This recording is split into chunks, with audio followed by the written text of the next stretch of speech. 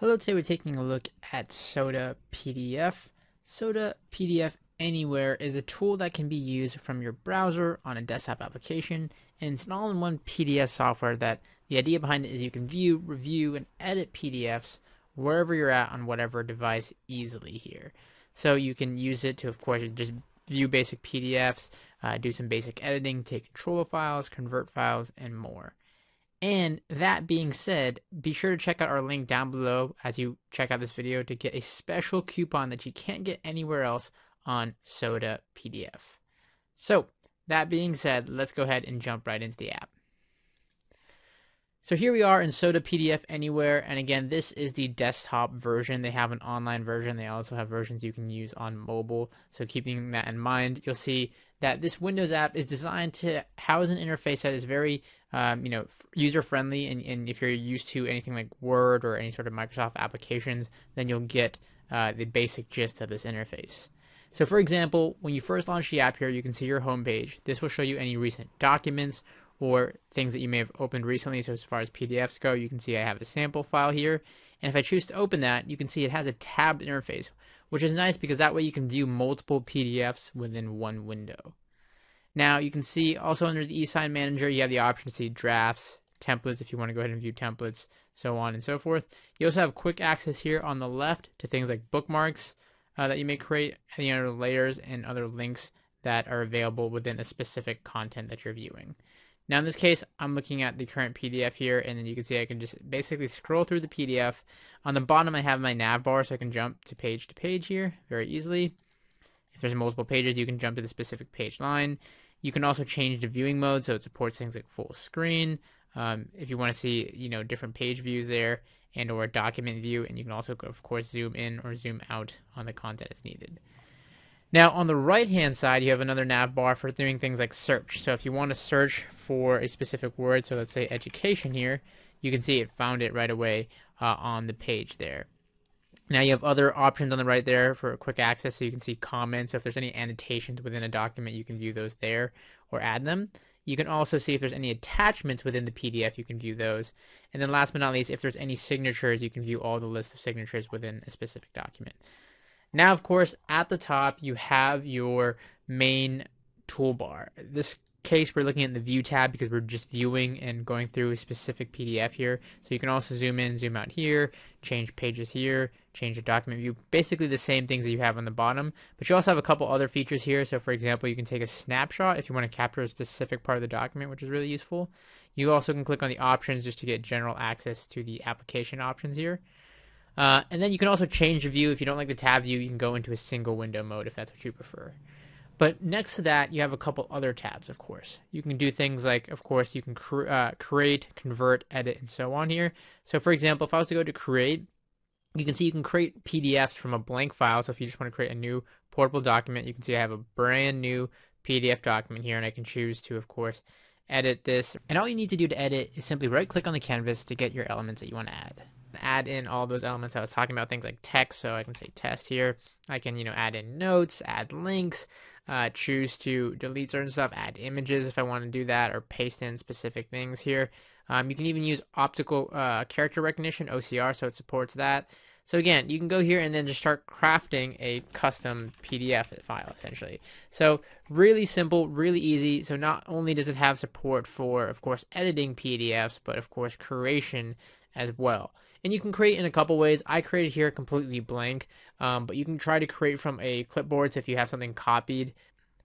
So here you can see I have a text document. What I'm going to do is I'm going to copy and paste a couple text here. I'm going to go ahead and hit Control-C, and then what I'm going to do here is I'm going to say I want to make a PDF file from a clipboard, and you can see it automatically imported that text here and made it into a PDF format. So if you have things like a text within a Word editor and something like that, you can go ahead and easily convert that right into a PDF file using Soda PDF Anywhere.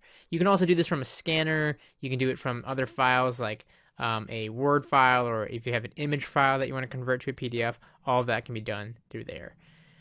Now your Convert tab allows you to do the opposite. You can take the PDF and turn it back into another format. So for example, you can do PDF to Word, PDF to Excel, PDF to image, and so on here. You can see there's a lot of different formats. So in this case, let's say I want to make this a Word file. I'll say PDF to Word, and I'll go ahead and convert it here, and then it just asks you where you want to save it. I'll say convert, and just like that, it converted it into a .docx file. That simple, that easy.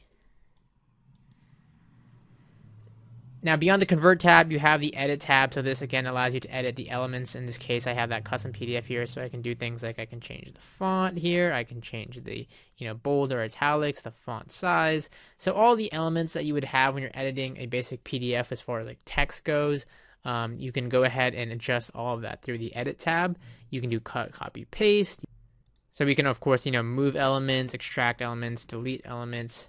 You can even choose to split the PDF. So if you have in a specific, let's say it's one page, you want to go to like 2 pages or 3 pages, you can go ahead and split up the PDF. So I can jump to this one, for example, and I can say split PDF here, and it's going to ask me how many files or pages do I want to split it into, and then I would choose the number of pages, and then I can go ahead and hit split. And the way it would do it is to go ahead and splits the pages here.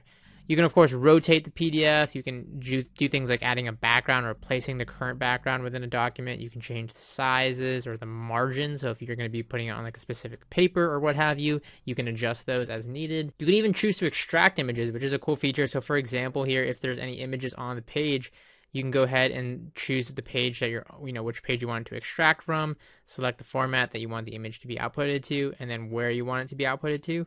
And then you would hit extract, and then just like that, it's going to go ahead and extract the images and save them. And as you can see in this window, it found all 3 pages on that current document and then put them into separate files as designated. So it's a really powerful tool that can go ahead and, of course, find the elements within the PDF, but you have other options, of course, that you can edit. You can put stuff into the PDF, so you can use the Insert tab to drop in watermarks or links, or you can add page numbers if that's what you want to do. So you have all sorts of ability to add and remove elements from your PDFs as well.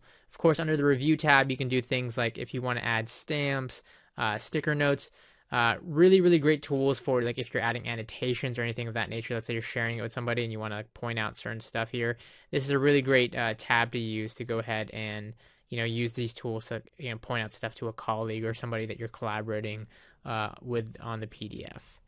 Under the forms, you can create digital forms and options to add into your PDF. So for example, if you want to add things like checkboxes or like a radio button, you can go ahead and add these certain elements into the PDF. So maybe you're like doing like a sort of survey or something and you want to add these little elements into the PDF that people can fill out or what have you, then these are the form options that you would want to use here.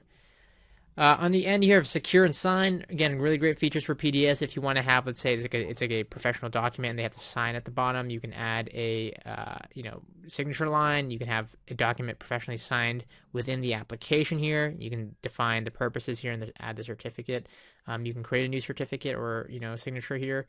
If you want to do that, you can select an image, add the name, and you'll be good to go. And you also have the ability to add things like password security and permission. So if you're dealing with a sensitive data within a PDF and you want to secure it, you can add a password to the overall file, define the encryption level. So I can go ahead and say require password to open this document, put in a password here, and that would essentially lock the file once I apply it. So that way anybody else who uses this PDF now needs to know that password. It also has things like optical character recognition, so you can go ahead and have it define and find words on a PDF file, even though it's not like a text format. You can see there, like editable text format here. You can define the range or have it go through the entire document and have it scan and recognize. And then you also have things like e-sign, again, to quickly sign off those documents that you need to go ahead and just send or submit to somebody. And last but not least, you have their products and pricing page here if you want to go ahead and get the full version of Soda PDF Anywhere. All right, that all said, for more information on Soda PDF Anywhere, if you want to buy it and or try it, don't forget to check out the link down below. And if you're interested, like I mentioned earlier, if you want to save on Soda PDF for a much cheaper price, be sure to use our link down below because this will actually save you. So if you can see here on the home and premium version, you're getting a significant savings compared to what they offer you on the site here. Now, that being said, you also get a lifetime license with the home edition if you buy through our link, whereas with the premium version, if you buy with our link, you'll still get the discount, but this is only for a yearly plan. That all said, don't forget to check out our link down below for more information on Soda PDF Anywhere.